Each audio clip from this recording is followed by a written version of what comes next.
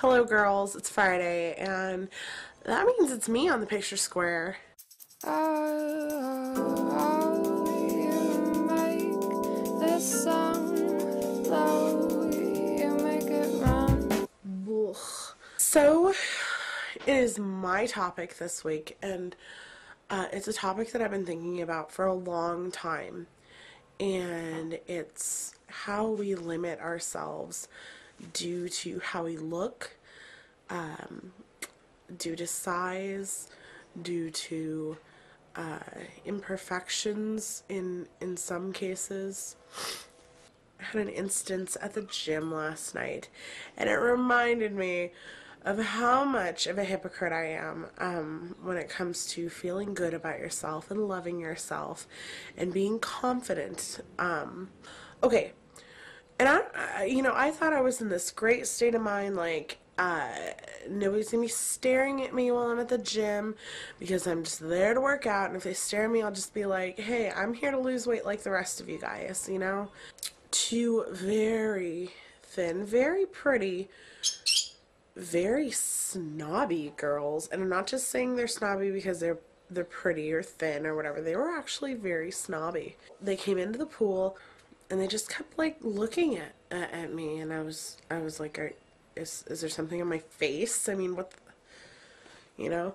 And I thought I knew how to deal with this, but in essence, I know how to deal with men when it comes to be like that. I know I've gone over every scenario, and I didn't realize it until yesterday that I was only thinking about how I would deal with the guys that stare at me, because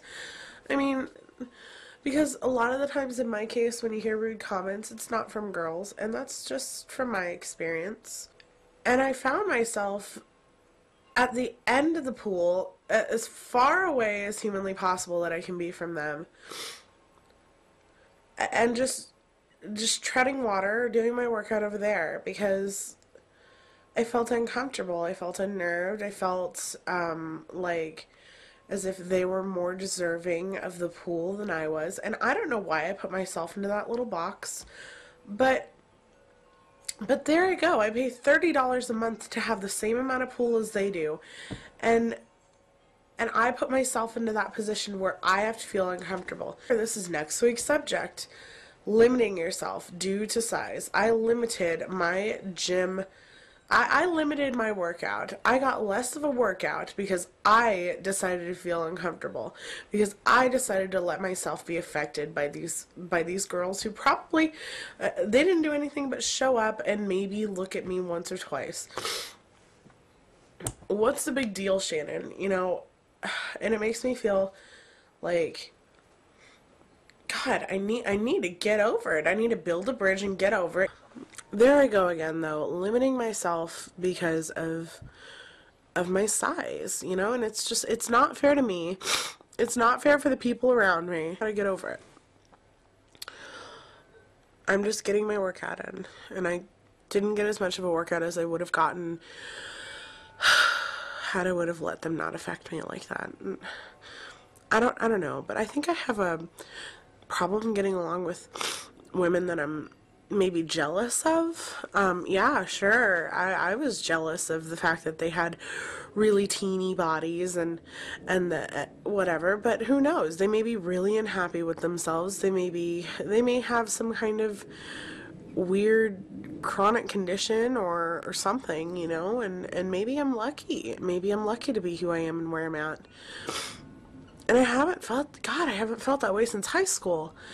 One of the biggest reasons I was happy to be out of high school, but I don't know. I'm just tired of it. I'm tired of being afraid of the word fat. I'm tired of it. I'm tired of being afraid of doctors, because I'm afraid they're going to say, oh, you need to lose weight, or you're going to be morbidly blah blah, you're morbidly obese, you need to lose weight, or you're going to get diabetes, you know. I mean, I need to stop being afraid of it, because truth is, he's paid to say that. It is the truth. I don't know. I love you girls, and I hope you have a wonderful day, and I hope that you take it and run with it and explore and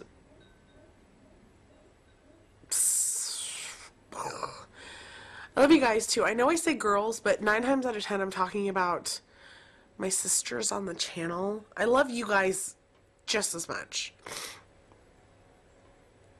Promise.